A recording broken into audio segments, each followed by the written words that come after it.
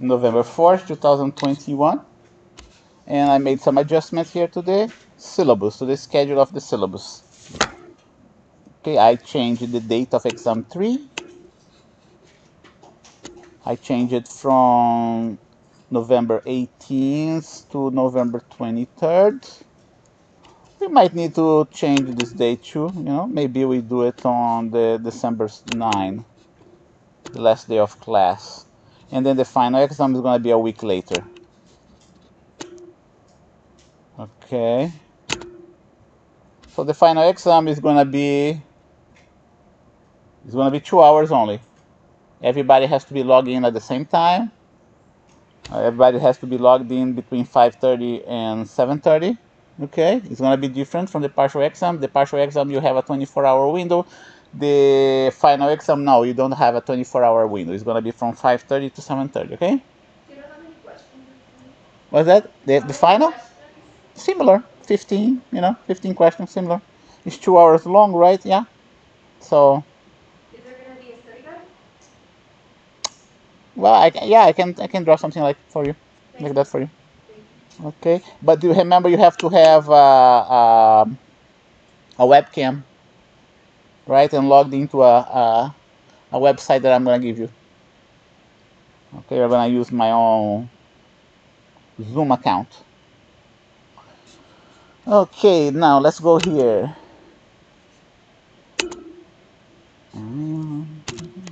Let's P37. Let's go to the notes. Let's see where it stopped. I forgot to bring to.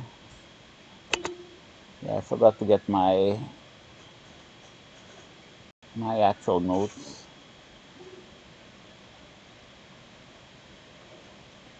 Okay, so those.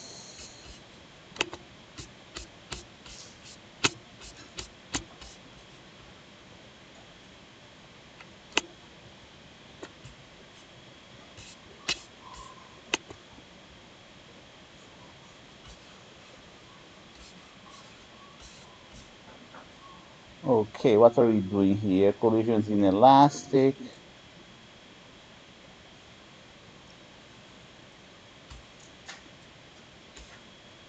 Okay, I didn't finish that, remember? The genetic, what we're doing was the genetic equation for inelastic collision. That's where we stopped. We stopped it here. Okay, so let's see. I'm gonna put a. Okay, so what I'm doing here, just to refresh your mind, we're still doing 1D collisions, one-dimensional collisions. But I'm going to do the most generic case for one-dimensional inelastic collision. Mass 1 and 2, both of them have initial velocity v0 v v02. And I want to find a relationship between the final kinetic energy and the initial kinetic energy. That's what I want to do. Okay? So I found the final kinetic energy. I know that this one is the initial kinetic energy. I'm going to write them down side by side. So, and I'm going to start here. Insert. Page break. And today is 11/4/21. 11/04/21. Okay, that's the initial kinetic energy. That's the final kinetic energy. Let's see if we can. No, not this one.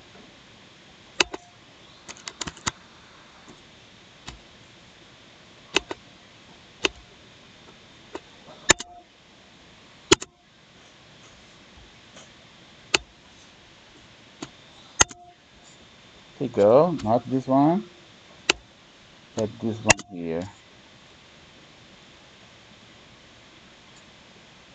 Okay, so let's go ahead and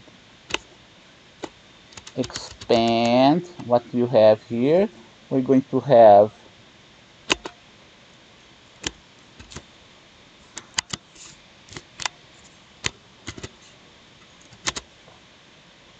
Okay, this one also is going to be square.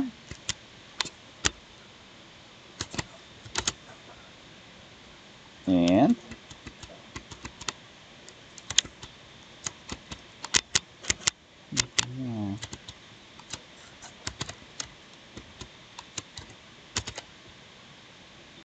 V naught 1 square, we're going to have V naught 2 square, and then you're going to have a cross term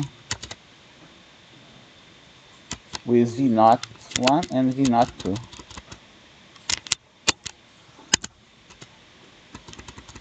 And M1 and M2. Because this is one dimension,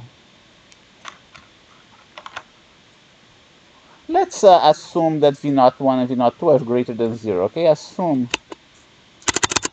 they're both, assume V naught 1 greater than V naught 2 and greater than 0. Okay, let's assume that. Makes things simpler, so you do not have to worry about dot products being negative.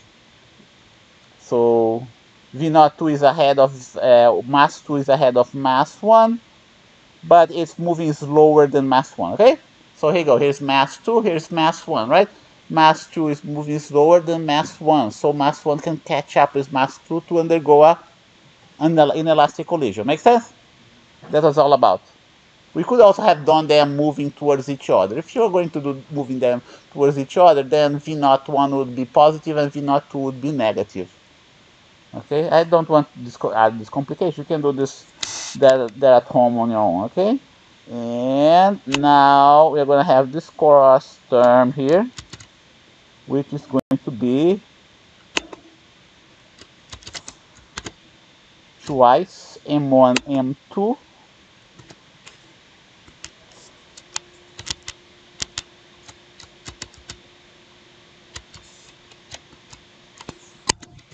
V naught 1 V naught 2.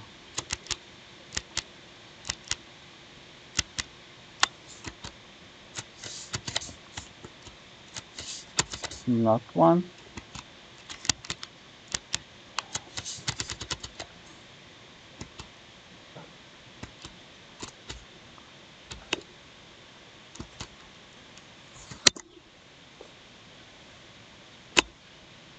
something like that. And now I can get rid of this square on the outside parenthesis. It's just a regular square. Here we go.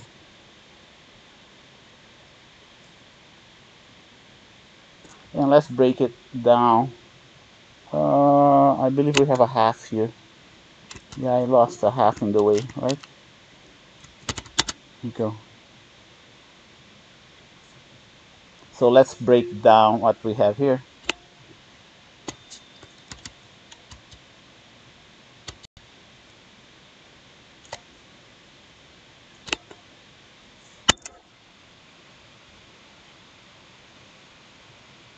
Let's go. One more. Whoa, whoa, whoa, whoa. Come on, man.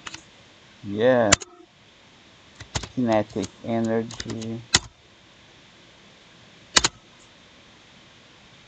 So I'm going to break it down in 3 different terms. You know what? I'm going to do like that. I'm going to take advantage of this one. Makes things simpler for me. Here we go. The first term is this one.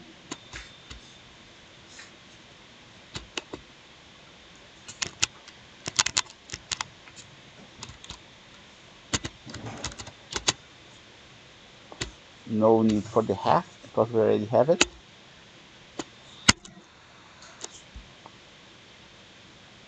The second term is, the other term is this one. Those are the square terms. And then I have to worry about the cross term.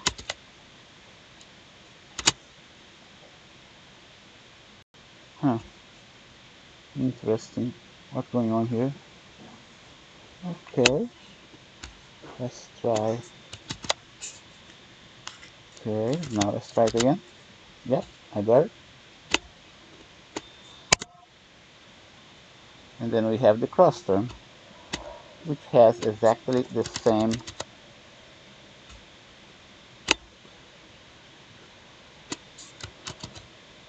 denominator. Do you see that? This term is this one. This term is this one. This term here is this one here. Okay. What we have here is initial kinetic energy divided by m1 plus m2. Let's I'm going to rewrite that. Let's see if I can rewrite that in the same line. Let's see if we have enough space.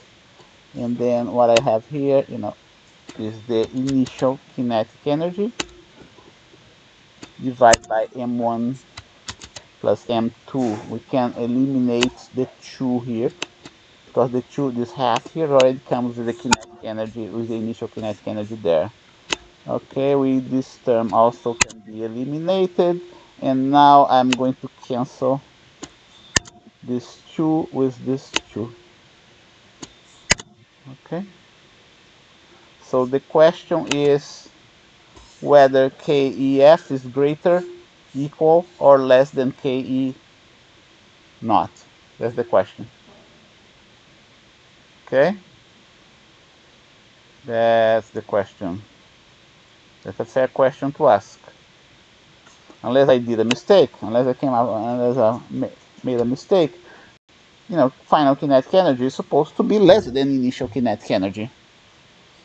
Why is that? You can think about that in the following way, When those two masses collide and they stick to one another, some of the energy is lost into the bounding of the two objects, okay? By bounding, by having those two objects bound to one another, you spent some energy to bind them. Okay? That's how you should interpret that. What I'm gonna do, I'm gonna get my favorite software. Let me get that. Because this equation, this thing is too much lecture. I'm gonna do that in my algebraic manipulator. Here we go, this one.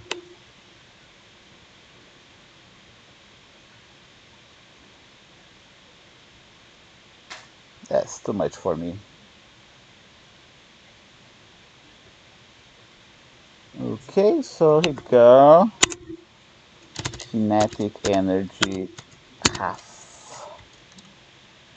m1 b naught 1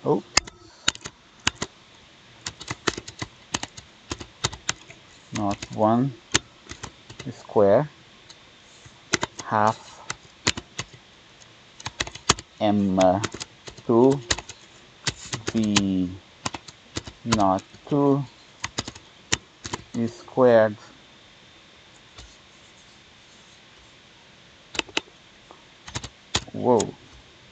put like that.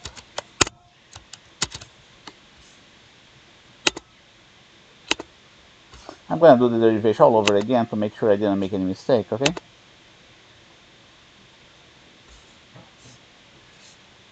We go. Final is v final 1 v final 2 square. Let's not forget that v final 1 is equal to v final 2 because it's an inelastic collision. And from the conservation of linear momentum, right? So initial momentum is m1 times v naught 1 plus m2 times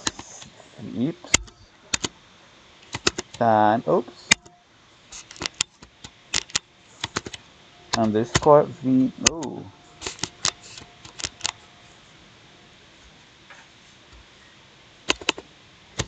v naught 2.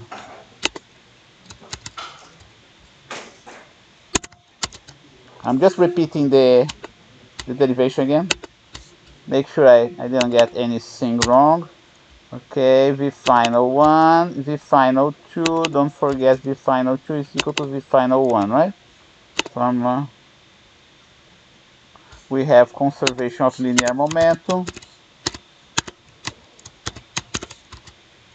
That's lowercase p. Here you go.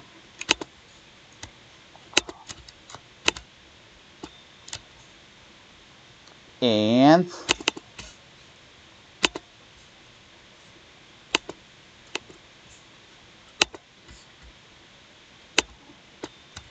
we are going to get what we get for the final one. We are going to substitute the final one in my kinetic energy, right in here. And hopefully I didn't make any mistake, right? So here you go. Let's see here. Let's see if I made a mistake there. I'm starting to suspect that I made a mistake in the derivation last time. The final, ba ba ba. Yeah, okay, good. Yeah, doesn't look like I made a mistake. Let's I'm gonna do better than that. I'm going to collect so you don't have that mess that you saw coming. Okay, the final right in here, and we are going to expand. Oh, go. I'm gonna factor this guy back so we can. No, I hate when he does that.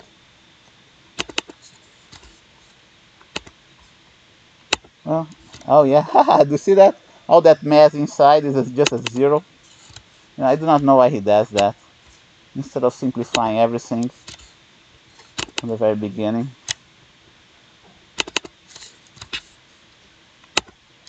Not every computer program is ideal. Right now I can simplify, just like I did before, right? Yeah, just exactly what I did before, right? Nothing wrong with what I did. Okay, and what else can I do? We're gonna do the following. We're gonna come up with a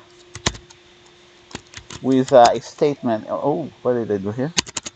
We're gonna come up with a statement. We're gonna ask if k e f is greater than k e not. Let's see if it's greater. If it's true, we're gonna get something reasonable. If it's not true, if it's false, we're gonna get something unreasonable, right? So here you go. I'm gonna substitute ke and ke final and ke not. I could do that, and like I said, I could have done that in the other software, but it would be too much work for me to do that. So I'd rather do that here. Can I do something else? No, I can't. Yeah, there's no way I can simplify this left side here. Okay.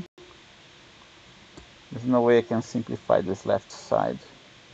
So let's go ahead and expand it.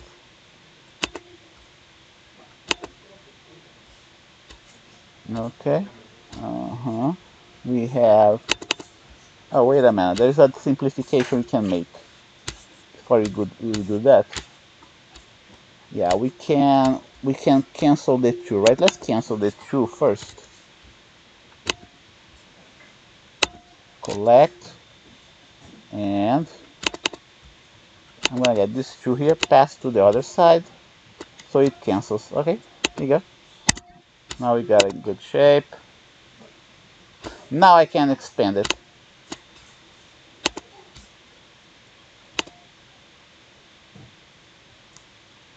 Wow, it's taking so long. Shouldn't. Come on, man. Oh, God, he's gonna crash on me.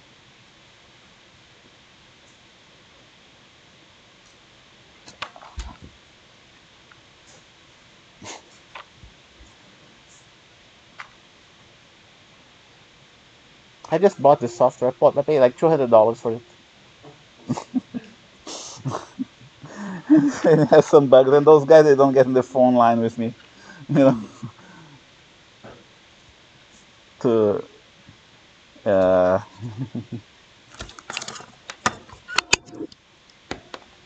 okay. There are other bugs in the software that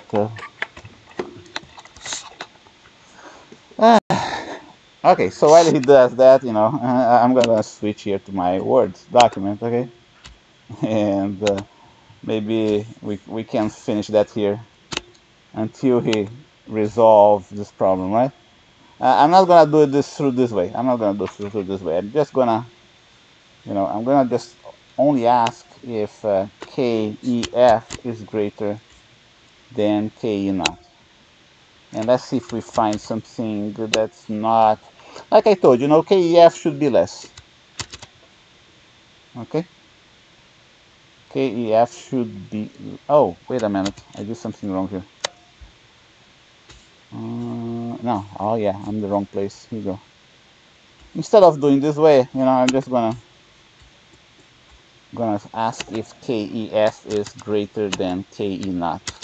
And if you get something that's not reasonable, let's see, it's still resolving. Yeah, still didn't resolve the problem. Okay, doesn't look like I can rely on that software.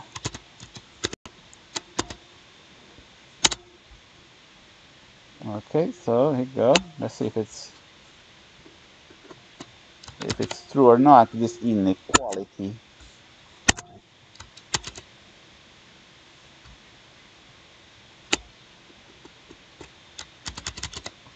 Here you go.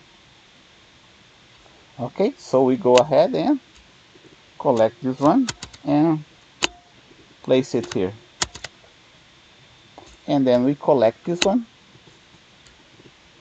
and place it here. Every now and then I'm gonna watch the other software to see if you never know how long it takes for those guys to resolve this. Yeah, see, that's still not responding. Okay, so I'm going to, right, I'm asking if final kinetic energy is greater than initial. You already know that, I already told you that it's supposed to be less, right? But the equation there is so difficult to interpret that we do not know for sure whether it's greater, equal, or smaller. I can cancel that out here. And we can cancel this one. And then we can cancel this one here. Next.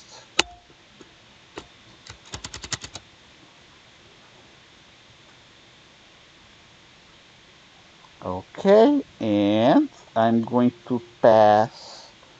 What I can do here is just go back to the relation we had before. Remember the relation we had before? Or let's see. No, even better. Okay, I'm gonna pass this one. Not yet. Here you go. I'm gonna pass this one to the other side.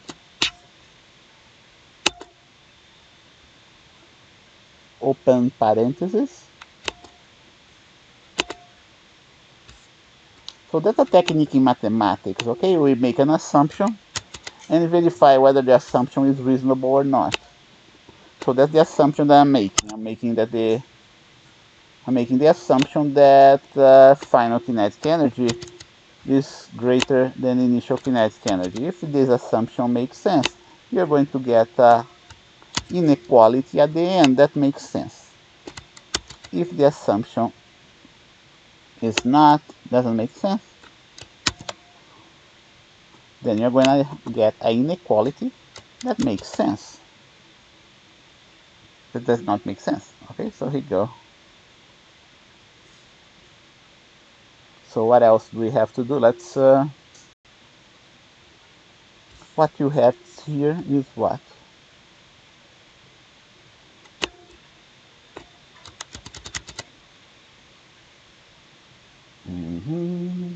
Let's see.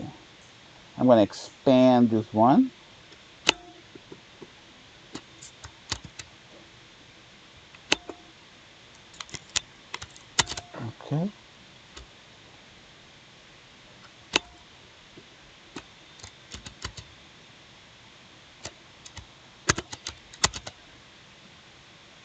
And what we have here is going to be what I pasted here. No, I didn't want to go through this trouble. That's why I was. Oh, okay. The software quit. See that? It's the software quit.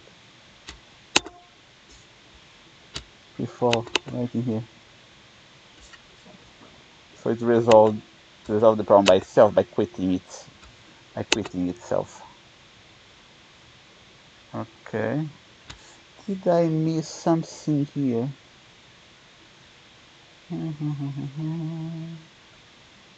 Yeah, okay. It looks like I have something wrong here. Let me see. Yeah, looks like there's something wrong here that I didn't pick up before. Yeah, okay, yeah. See that? Do you see a mistake here? Nobody saw that mistake, right? It's supposed to be M1 square. Okay? This one is supposed to be M2 square. Okay? Make sense? Okay, that's what it's supposed to be. Okay, now it makes sense. Okay. See, M1 square here. This one's supposed to be M1. Oh, here you go. All the mistakes are all over the place. Let's see here. M1 square. Oh no, that's M2 square. M2 square here. Remind me to change that, okay? The first one there. So that's why I like to use that algebraic manipulator software, so I don't end up making this type of mistakes. M2 square, yeah, and M2 square here. Okay, I don't need that one. I can erase that.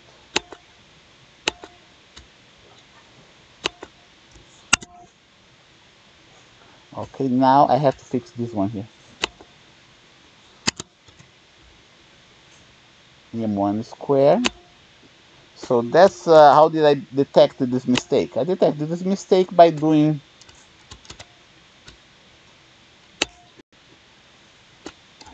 dimensional analysis. Okay, that's how I detected this mistake. So that's the right one. Okay, now we can proceed. Let me see if my software. Yeah, he didn't save any of that stuff that we're doing, right? Let's close it. Okay, let's see if we can proceed now, right?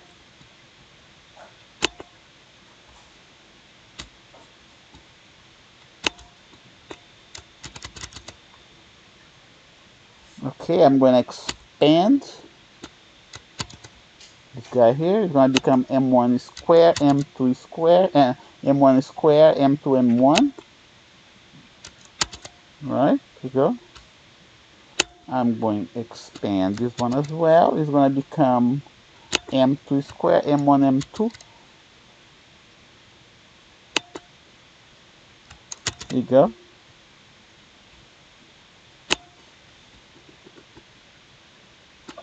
And let's see. I have a cross term here. Let's see what's going on here.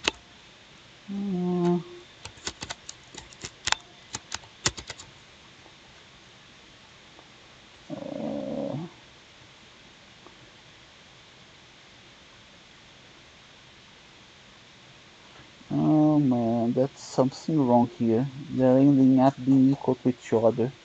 Did I do something wrong here? Let's see, M1.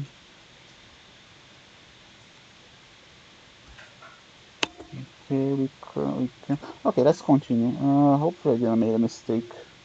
I'm starting to suspect this solution, this result. Let's see. Okay, what we have here is this term. Okay, what we have here is this term. Okay, here we go. And now, what we're going to do here? Yeah, that's okay. It's okay. Okay, the right side is different from the left side. Okay, so we're in safe territory here. Oh, don't want to do that.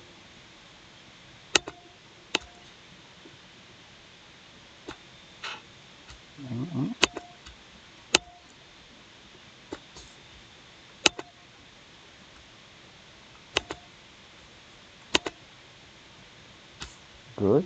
And go. Okay.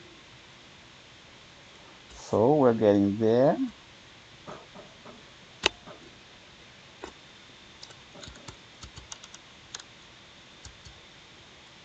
Yep. So this term here cancel out with this other term here, right? This other term here cancels out with this other term here.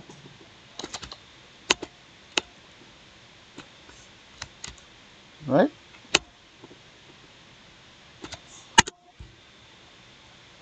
Huh. We can eliminate this one. Interesting. We don't need this positive sign. We don't need this positive sign. Okay. So let's go to the next step. M1, M2 cancels out with M1, M2. And then we are left with this inequality here. The question is whether this inequality is true or not. Do you see how I did that? The question is whether this inequality is true or not. I'm going to prove to you that this inequality is not correct. Doesn't hold. And there's a very easy way of doing that. How do we do that? We pass the left side to the right side. And I'm going to put it right in here in between so it becomes clear to you what's going on. Okay? And let's not forget, my initial assumption is stating that this relation that you see here is less than 0. Okay? I'm going to here write it with the less than 0 on the other side. Oh. So the question is whether this is true or not.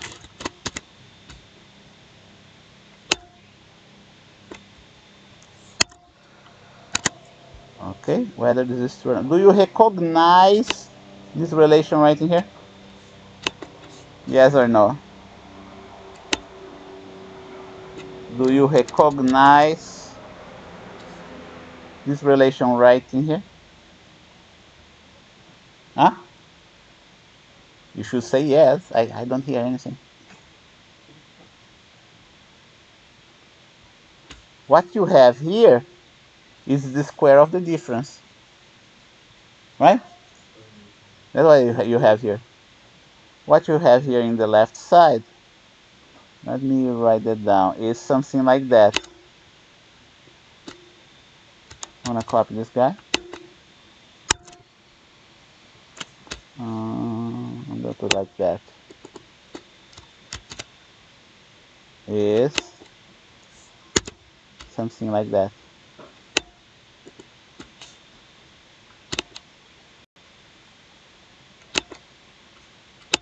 Okay. And I'm going to put the square there. There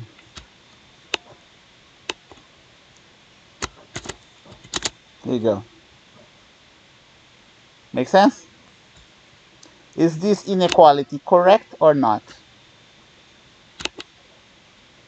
He's telling me that the square of a number, of a real number, is less than 0. That's what he's telling us. Is that true? The square of a real number less than 0? The square of a real number is always greater than 0. Okay?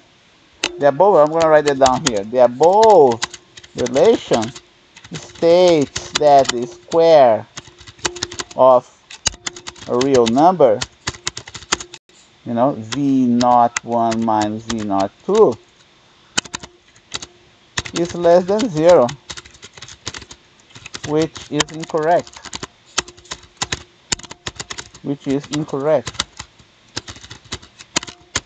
This number here can be less than 0. This number here can be negative. But when you square a negative number becomes positive, right? So no matter what you have here is positive or negative, it's going to get a positive number. Okay? Which is incorrect. Consequently, your initial assumption, you know, which was this one here, is also incorrect. What you see here is consequence of the initial assumption. Assumption is also incorrect.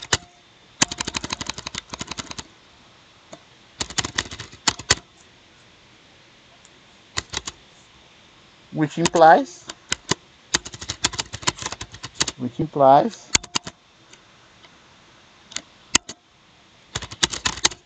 that the initial kinetic energy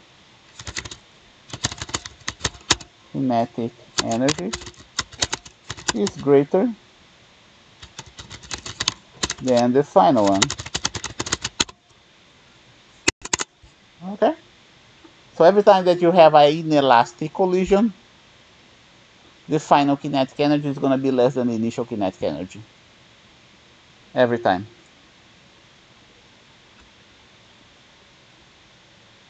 We can also, let's see if we can do that as well. It's possible to find out the ratio of those two. Let me see if I can do that. Let's take a look here. I'm gonna try to do that with the software again. Hopefully it's not gonna quit on us. You know, half m1 v naught 1 v naught 1 square plus half m2 v naught 2 square. That's the final kinetic energy. The initial kinetic energy. The final kinetic energy is, what's that? Half, right?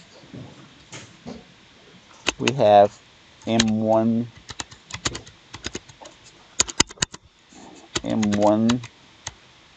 plus m2 downstairs. And then what else do we have? That is multiplied by, is that m1 v naught 1 square, right? Plus, let's make sure that's what it is. I'm just recalling of my memory here. V naught 2 square. Right, let's go back to our, and then let me save this guy before he quits on us, and you don't lose the work.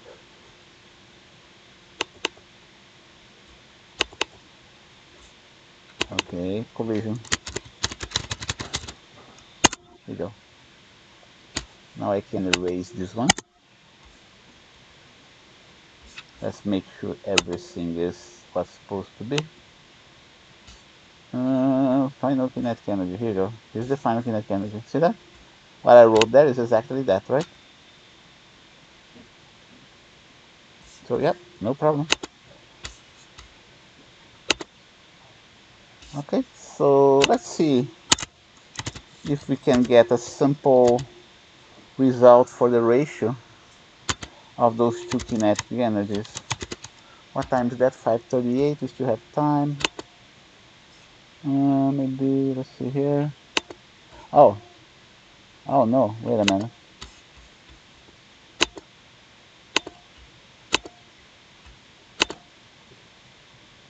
Oh yeah, I put the square in the wrong place, right? Nobody saw that, folks. Gotta pay more attention. I put the square in the wrong place. You see, that's what we call debugging. No matter how experienced you are, you always make a mistake. Okay, so let's see if I can do anything about that. What I wanted to do, you know what? I'm gonna do the inverse. No, let's leave this way. Let's see what we get. So let's see if we can get a simple solution. Yeah, let's leave this way. Here you go. Kinetic energy. Good. The 2 didn't cancel out? Yeah, the 2 was supposed to cancel out. Yeah, it didn't cancel out because I didn't put the 2 in evidence. Let's put it in evidence now. And hopefully it's gonna cancel out. You don't wanna go through the trouble. Go. Here you go. Okay, now the 2 canceled out automatically, right? So we have...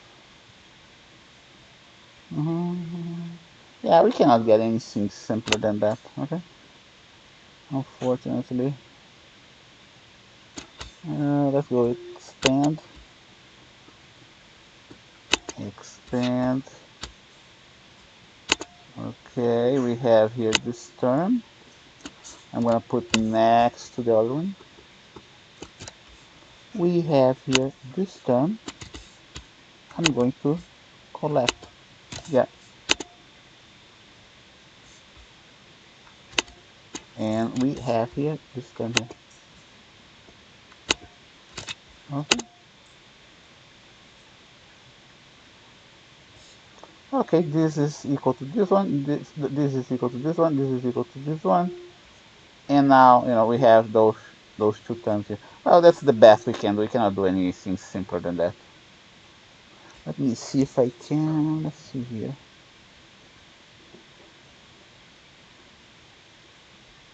Let me see. I think we can do something. Yeah, let me see. We can do the following. I can. Okay. I can sum. Yeah, I'm going to do the following. I'm going to sum and subtract this term that you see here. Sum and subtract, and hopefully we're getting a better result. Here you go. Sum and subtract the same term. So nothing changes, right? So what you have here is exactly the same as what you have here, right? And now I'm gonna go collect that, and then we have that. Here you go. Let me get this one factored. Oh, let's see. Oh boy, I hate that. Oh yeah, he complicates things. What a shame. Didn't used to do that, you know. I don't know why he's doing it now. See that he put a imaginary term here. Why he does that, I don't have a clue. But like I said, he didn't used to do things like that. I don't know why he does that now.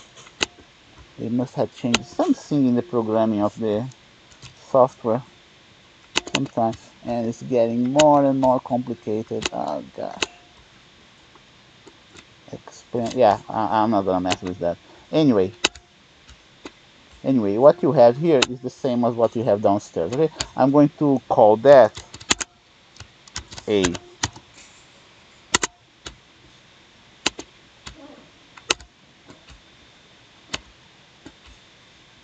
Oh, A. Okay.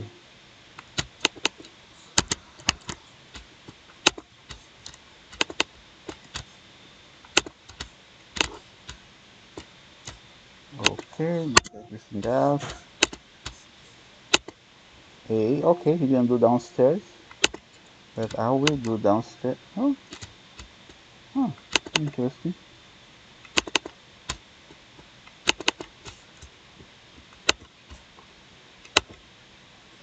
Okay, now it should do. No. Huh. It's exactly the same way. It's not substituting. Interesting. Well, he's supposed to write that down, this one downstairs as A2. I do not know why he's not doing that. Yeah, see that? Huh, strange.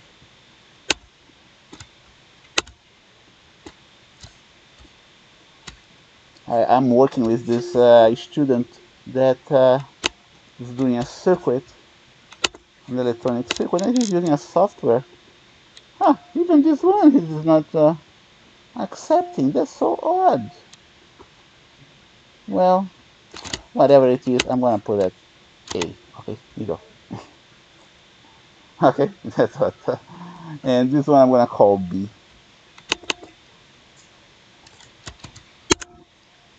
So I'm working with a student too that has something similar. Has a simulation software for circuits, and he's having the same problem with his simulation software circuit. The circuit, doesn't work as advertised the way it's supposed to work. Okay, so that's what I'm getting here. Okay. Okay, so this ratio is what? This ratio is the number 1 plus something else here. Oops. Something else here that is the, let me try to factor it. Yeah, I factored it the wrong way. I hate that. Okay, I'm gonna put the factor manually. Here you go. The factor is like that. You know, they're not supposed to be doing that with the software. Just because they didn't program the software properly. But even though, they do that, I still like the software. 0, 1.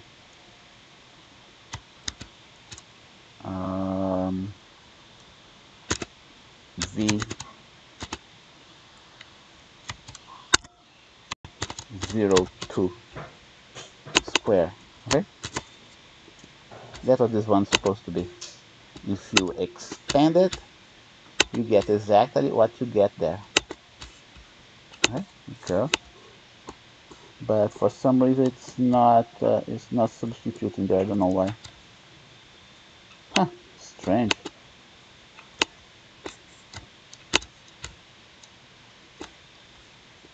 Let's try it again. Yeah, see that? Huh, looks like my let's try. Either the symbols are different or there is something wrong here with the software. Maybe, let's see how to simplify. Maybe, let's see here. Must be something else that I didn't quite know. Yeah, it might be something else. Let me see. This V here, maybe I see it was defined. But anyway, you got the idea, right? So let's see, variable. Yeah, that's not the problem. The problem is something else. I cannot figure out. But this guy here is supposed to be 0. I do not know why it is not doing the 0 for me. Okay, so B is equal to this square, and A is equal to the other square. Okay, A is greater than B. A is greater than B. Here we go.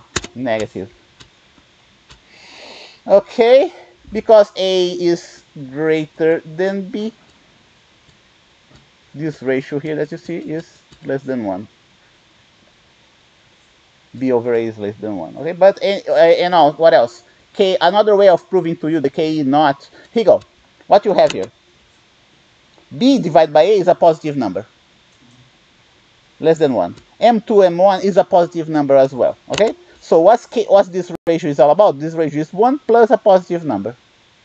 Because this ratio is 1 plus a positive number, okay, we can here write that as greater greater than 1. Okay? And K naught is greater than KEF. That's what I want to show to you. That's just another way of doing the same thing. Either by making, by starting with an incorrect assumption or by analyzing this ratio here that you found. Okay? So any questions about that? Let's go and take attendance.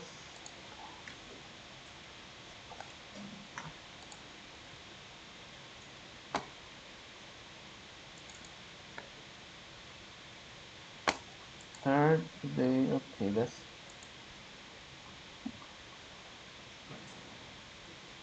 huh. I took attendance last time, didn't I? For some reason I don't see attendance. Oh no. The third was yesterday. Okay, good. Yeah, Daniel Abraham, are you there? No. Mario Acevedo. Are you there, Mario? No. Harum. Musa. Genesis Bell. No. Jennifer Camarillo. Vincent D'Aluizio. Robert Faust.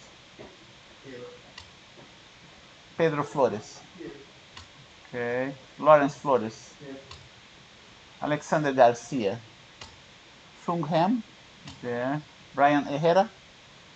No. Brian Inias. Athena. No, Athena. Jesus Lep. Cassandra Martinez. Dylan Martinez. Henry Martinez. Leonardo Melgar. No. Rafael Mercado. Raymond Miramontes. No. Jaime Mondragon. Alexis Nigret. Marco Antônio Partida. Armando Pérez. Abraham Pérez. No. Nicolas Pisano. There. Ramon Quintana. Albert Ramirez. No, Robert Ramirez. Albert Ramirez, okay. Ali. Davidson Paxley. Antônio Vega. Kenneth Villagomez. Patrick Villavazov. Nolan Williams. And good. We are in good shape here. I'm going to stop my recording here for now. And let's go for our break. It's 5:51 right now. Let's break until 6:06.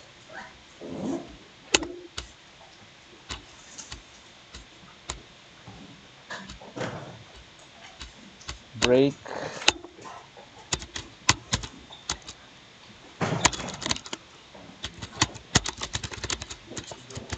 6:06 p.m. 6:07. You know, run out one more minute.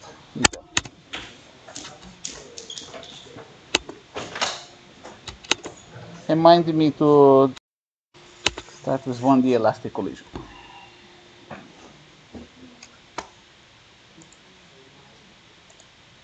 Okay. Definition of elastic collision. Definition of elastic collision. I'm gonna even specify it's not just elastic collision, but it's totally elastic collision. Okay. And then you have partially elastic collision. Let's stick with totally elastic collision. The two extremes. Inelastic collision, totally elastic collision, and then everything else in between. Okay? Inelastic collision, the two masses ends up colliding and attached to each other. Totally elastic collision, the masses collide, they don't attach to one another, but, and what else? Kinetic energy is conserved. Kinetic energy is conserved here, kinetic energy is not conserved here. But in both cases, momentum is conserved. Okay? In both cases, momentum is conserved. And then we have everything else in between. Okay? Partially, kinetic energy is partially conserved. Here's where you lose the most kinetic energy. That's why you lose here. The most kinetic energy you lose during an inelastic collision. Okay? And you don't lose any kinetic energy during a totally elastic collision. Okay? So those are the two definition of totally elastic collision. the two masses bounce off each other, and kinetic energy is conserved.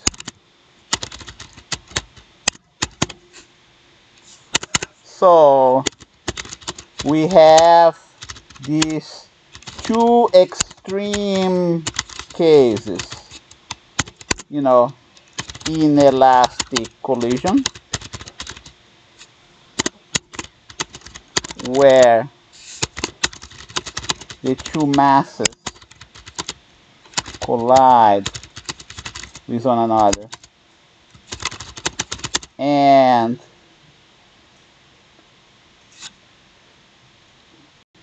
become attached after the collision, and totally, in this case you lose the most. In this case you lose the most kinetic energy, and totally elastic collision. The two masses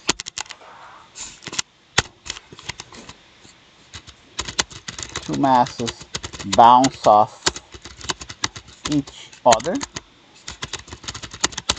and kinetic energy is conserved. So everything, every other everything else, every other possibility fall, every, not every other possibility, every remaining possibility,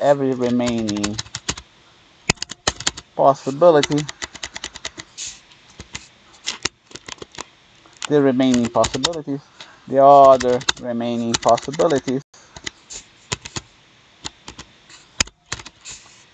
fall within these two types of collisions.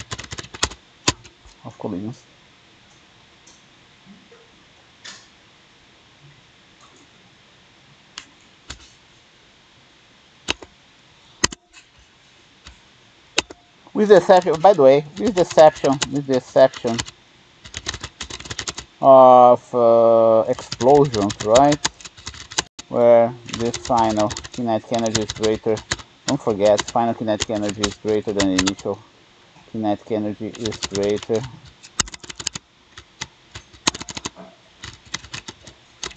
than the initial one.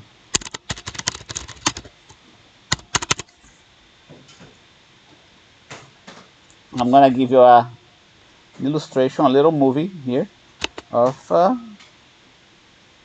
let me see, this one, maybe it's this one, let's see here. No, that's an inelastic. Let me see if I can get elastic here. Okay, that's an elastic one, okay? This one here is an elastic one. The two masses are the same. The first mass is moving towards the second one. This is a one-dimensional collision. I can tell you what's going to be the result when you have two masses equal the same, okay? We have this head-on collision. It's a that's why it's a one-dimensional collision. It's a head-on collision. They collide with one another. The second mass stops the first one, and the second one takes off, okay? I'm going to put one more frame here to my movie. Here you go. So we see this type of behavior in the pool table. If you play pool and you know what you're doing on the table, okay? We see this type of behavior in the pool table. Here you go, collides, and they're, okay, this one is supposed to be before. In the pool table, what we have balls of same masses. Let me do something else here so we can get, I'm going to put a blank slide. Here you go. Right? No, it's not what I want. I want a blank slide. I didn't copy it. Here you go. Now I put a blank slide here. Okay, here you go. You can do that. If you know what you're doing, you propel the white ball in a head-on collision with the second one.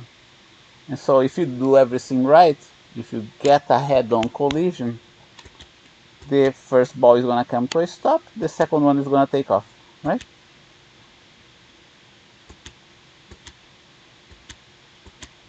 Ah, that's something else I'm going to show you. Okay, so that's the type of collision we're going to study right now. In this type of collision, kinetic energy is conserved. And because we have a second condition, conservation of momentum and conservation of energy, we have a problem that's more difficult to solve, mathematically speaking. In the first case, we had only one equation, because only momentum gets conserved. So mathematically speaking, inelastic collisions are easier to treat mathematically than totally elastic collision. That's why I like to treat inelastic collisions first. Okay? So let's go through the derivation of totally elastic collision. In the case of totally elastic collision, not only momentum is conserved, but also kinetic energy is also conserved. Now you saw that there is no conservation of kinetic energy, right, in the inelastic collision, right? So, but yeah.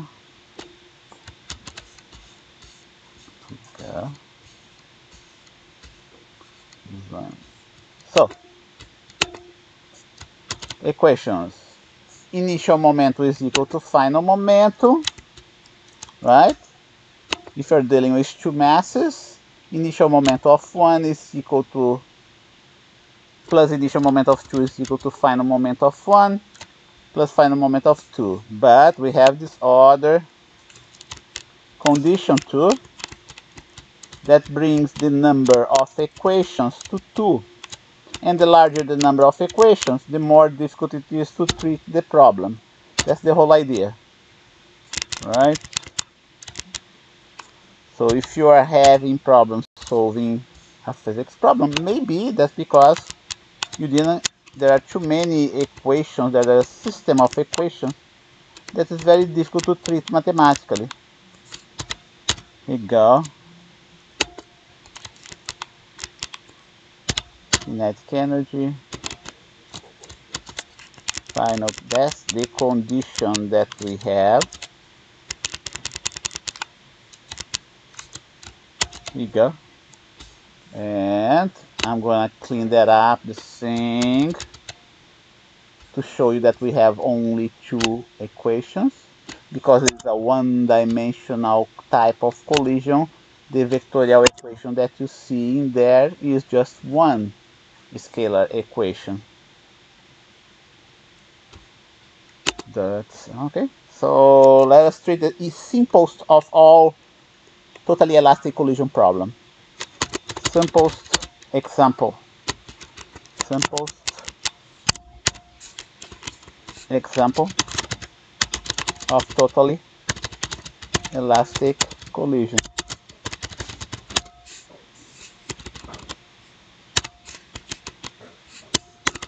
1D collision,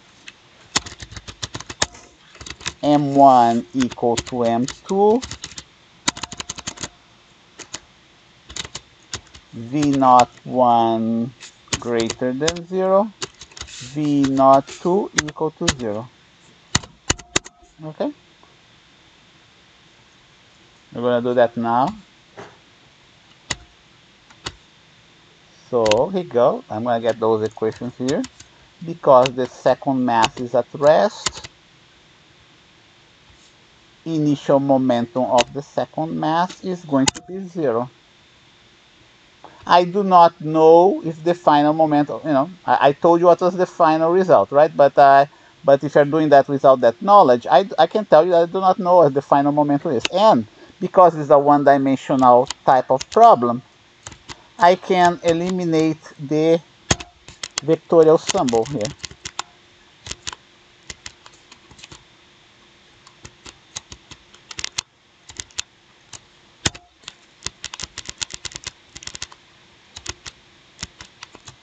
Like that. because the second mass is at rest. Like I said, I still do not know if the first mass is going to come to a stop or not. So let's keep this equation like that. I'm going to substitute the full equation for the momentum. Okay.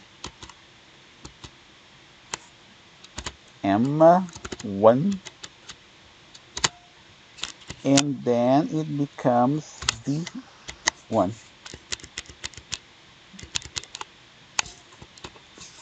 M1, and then it becomes V, final one. M2, then it becomes V, final 2. Okay, here I'm gonna get copy and paste from what I had before.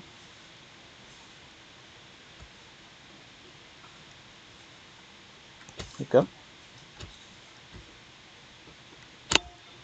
All I need that. Don't forget that M1 equal to M2, right? So I still didn't do that simplification. Here we go. Final one. And M2 V not 2. Okay, 2. I'm not gonna put any space in between here. Here we go. What's gonna be next? M1 equal to M2 equal to M, right? So there will be a simplification that we can do, but before we simplify the masses, I will write down here I'm going to simplify the 2. I am in a position to do that. After doing the simplification of the 2, then I'm going to do the substitution of M1 and M2. Okay? And we go the next step. In the next step, we can cancel the masses. Cancel, cancel, cancel, cancel, cancel, and cancel. I'm going to highlight what's known and what is unknown. I'm just going to highlight what is unknown, okay? What's known, I'm going to leave without highlighting. What's bold-faced is the... Hey, wait a minute. I made a mistake here, right?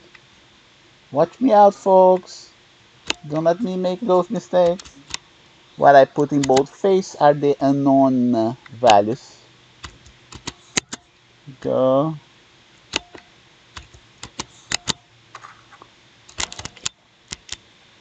Softwares, help you decrease the error, right? The mistakes that you make. But every now and then we end up making mistakes anyway. So we have two equations with two unknowns. Can you solve this system of equations? Yes or no? Here we have, I'm going to type it here. We have two equations with two unknowns. So, can you solve the system or not? Can you solve the system or not? Well, the answer is, in general, you can, provided, in general, you can, provided, but there is a condition, provided the two equations are linearly independent. Okay? You can, let me see, not in general, you can, yeah, you can, provided if the two equations are linearly dependent, then you cannot solve it. So what do we have to do? Okay, we have to solve this system of equations. There are a bunch of techniques out there, right? At least three mathematical techniques. The one that I like to do is the one that we eliminate one of the unknowns. Okay, let's start by eliminating one of the unknowns. I'll call that, I'm going to eliminate VF2. And by eliminating, I mean I'm going to write VF2 in terms of the other two parameters. Okay? Once I do that, I substitute VF2 right in here. I can do that in my software as well. Once you do that, now, I'm going to substitute right in here. Here you go.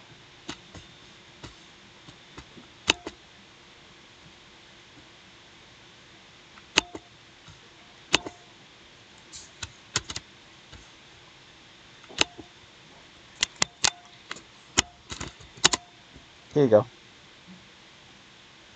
And now that we got rid of this first equation, then now that we use this first equation here, we don't need that to solve for V1. See that? Now what was two equations under two unknowns become a single equation with a single unknown. Okay? So with this one, you can solve for VF1. So let's go ahead and write it down. Here we go.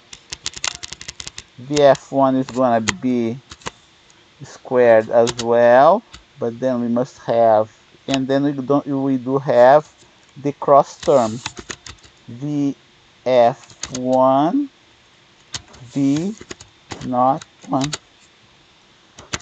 we go. And now we go. Okay.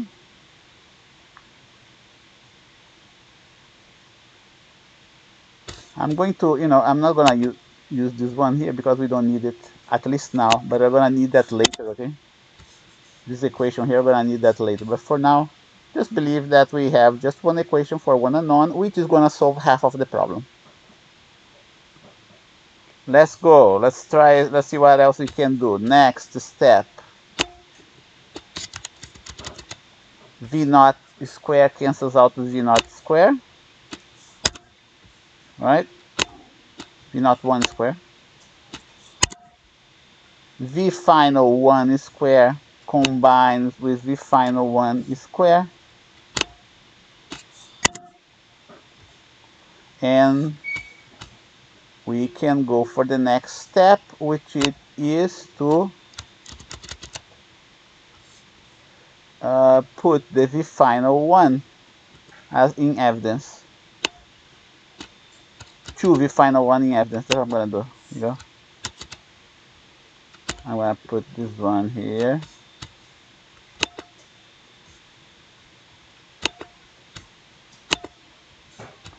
The final one here. And V naught 1 there. 2 is different of 0. We are sure about that, right? So we can eliminate from that. But we are not sure if the final one is different of 0. We do not sure. So don't go this additional step. That's when people get stuck, okay? So here you go. You gotta look at this equation carefully. Stop and analyze. Don't try to solve the problem in a hurry anymore.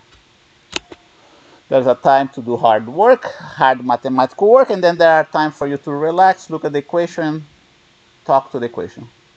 Think about the equation. Okay? Okay, so if, here you go, if VF1 equal to 0, what does it mean? If VF1 is equal to 0, then we solve our problem. Our problem. Okay? But let's see if VF1 is equal to 0 or not.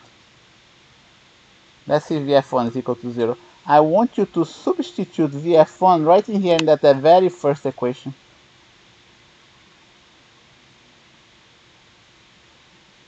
Okay.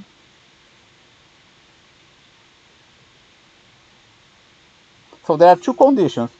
Okay, let me write in a different way. There are two conditions. There are two possible solutions for the above equation. Okay? When people see something like that, you gotta be careful about that. Okay? When people see something like that, the temptation is to cancel VF1. Okay? Big mistake. That's the temptation. Don't do that. Watch out. Okay? For this type of temptations. Okay? When you do that, you are assuming that VF1 is different of 0. That when you do something like that. Okay? But you may end up making a mistake. Okay? What if VF1 is equal to 0? Then you cannot cancel this guy because you're going to be saying that what you have here is going to be 0 divided by 0, which is indeterminate number. Okay? Okay, so there are two possibilities. Two possible solutions for the above equation. One, the first one. Either VF1 is equal to 0 or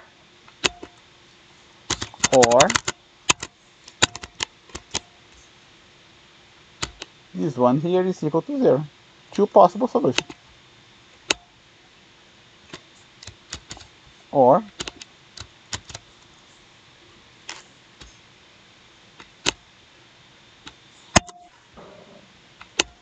let's see which one is the reasonable one.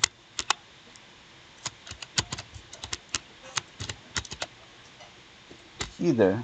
Okay.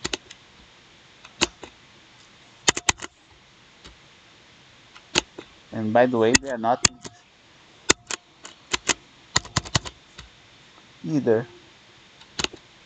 Let's take a look at the first one and let's see if it makes sense. And then we take a look at the second one and see if it makes sense. Okay. First case. If the first case applies, right? If the first case applies, then we use this very first equation that we eliminate at the beginning to find the final velocity of fluid. Okay? Then Vf2 is equal to V0 1. Okay?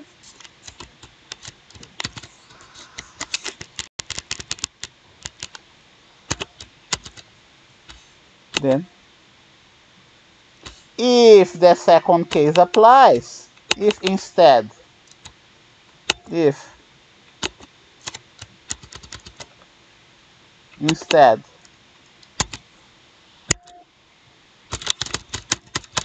second case applies,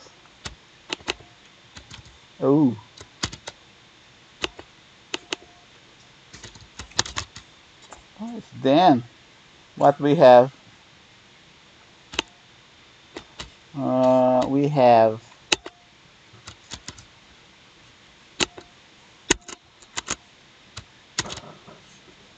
equal to V0, V final 1 is equal to V0 1,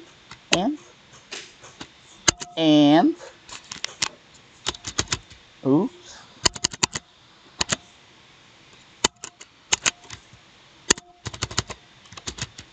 and V final 2 is 0.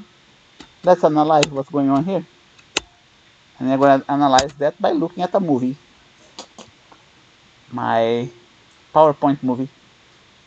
Two possible solutions. Okay? Two possible solutions. Let's see which one is the correct one. Two possible mathematical solutions. Let's see which one is the correct one, right? I'm telling you about this first one, right? If the final one is 0,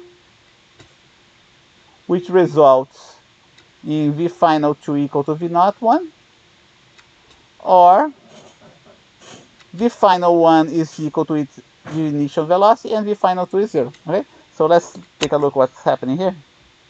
Here you go. That is going to be V final 1 equal to 0. Okay, here you go.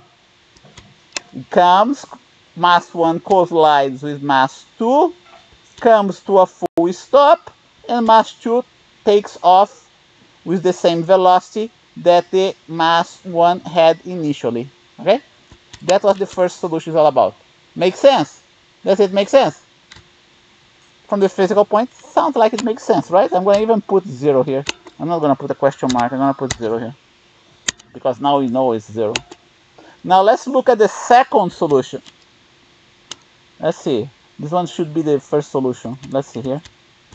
Yeah, that's still the first solution, right? Just like we had before. It's just different balls. Just different masses. Here you go. Initial velocity of 1. Initial velocity of 2 is 0. There is an interaction. First mass propels the second one. The second mass stops the first one. Because they have the same mass. Okay? Now let's look at the second solution that I told you. The second solution is what? Go back again. Here you go. Don't forget what we got for the second solution there. The second solution, the final velocity of 1 is equal to initial velocity of 1. And the final velocity of 2, what was the initial velocity of 2, by the way?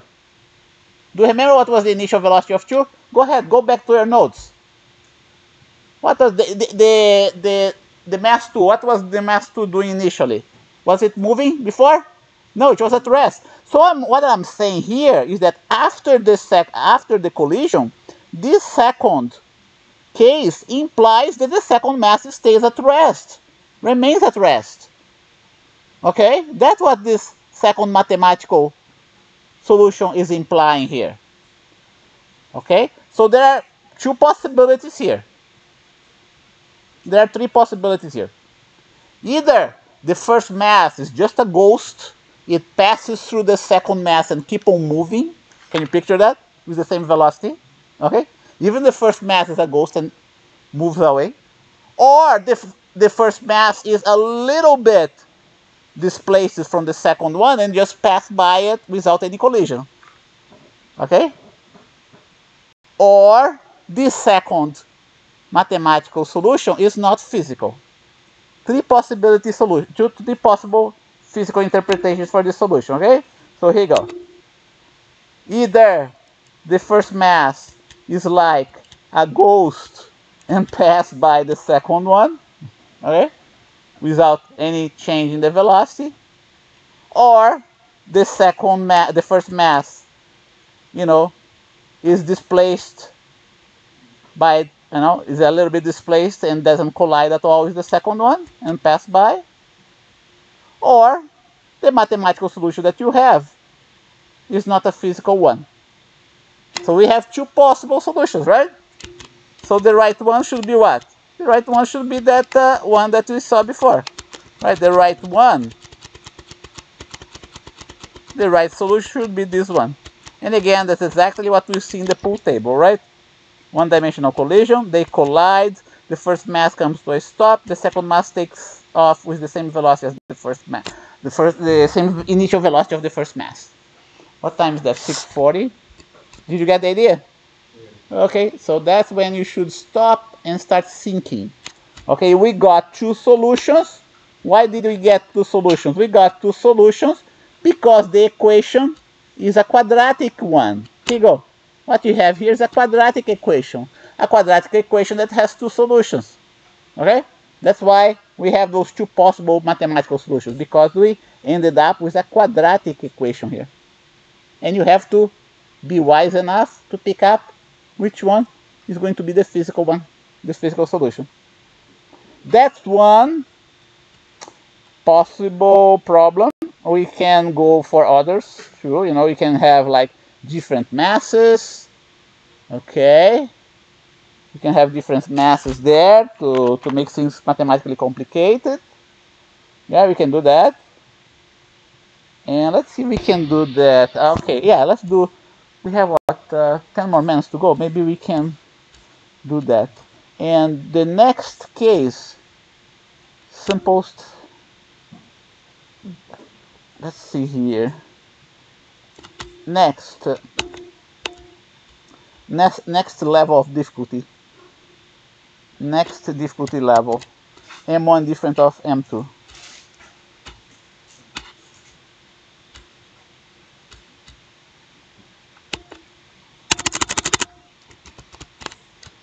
Next difficulty level.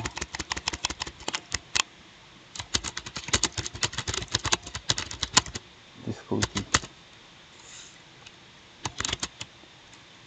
Totally elastic collision with M1. Totally 1D elastic collision. Totally 1D elastic collision with M1 different of M2.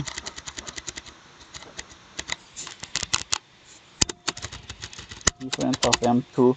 And by the way, it doesn't have to be, the second mass doesn't have to be at rest. It can also be, you know, can also be moving.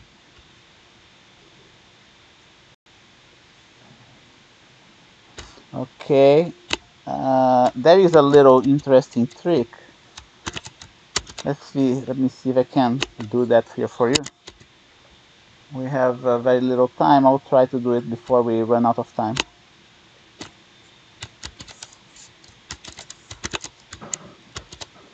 A nice mathematical trick. Here we go.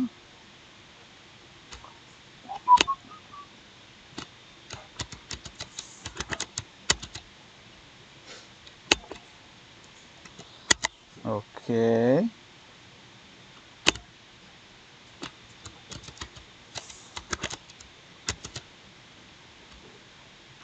And oh, by the way, make sure you pick up my mistakes. Okay, I'm making mistakes here, folks. Don't let me do mistakes.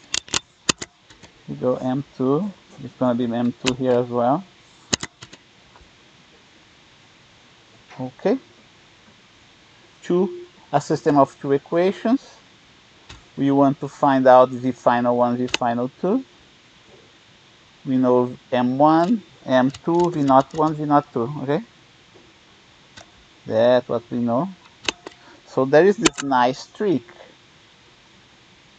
that we can use to solve a similarly difficult problem. Okay, don't forget, because this thing is a quadratic equation in the velocity, it may be really challenging to solve it. So what is the trick? I'm going to show you what the trick is. The trick is combining the M1 and M2 in a single side of your equation. Okay? So what do we have to do? We have to pass the term that contains M1 and M2 to the same side of the equation. When we do something like that, it greatly simplifies the solution of your problem. It's an unexpected simplification. Those unexpected simplifications that we only find out when someone tells us or when we work hard enough to find it. Oh, what did I do here?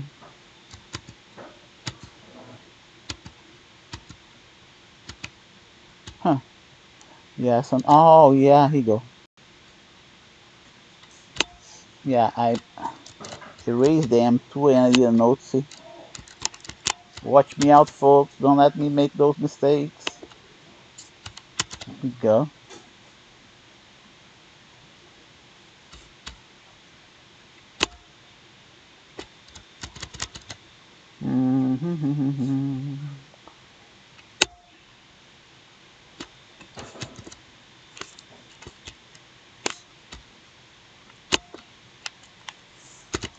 Here we go.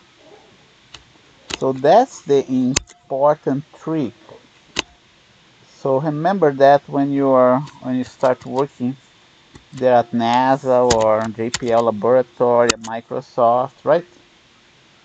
Remember about those little tricks that simplify your life.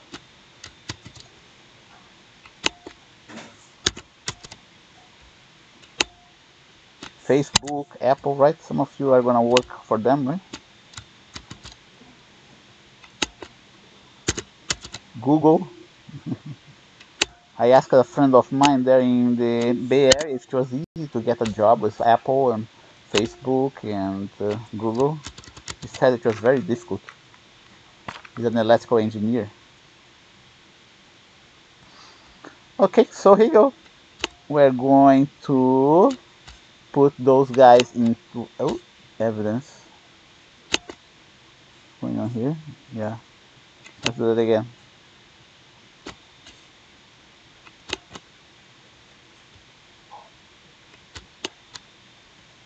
I wish I was using a desktop. Do the same for the right side.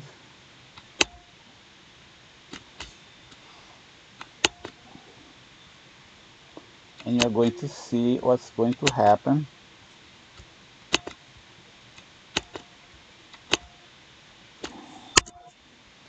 This and then we do the same here.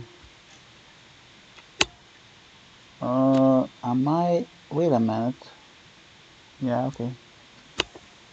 I'm not skipping anything, right? You go.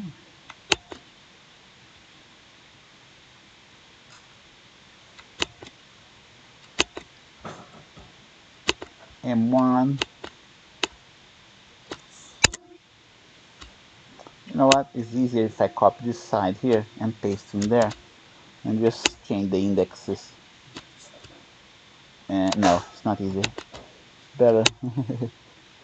Let's not take this risk. Okay, go. Here you go. One more.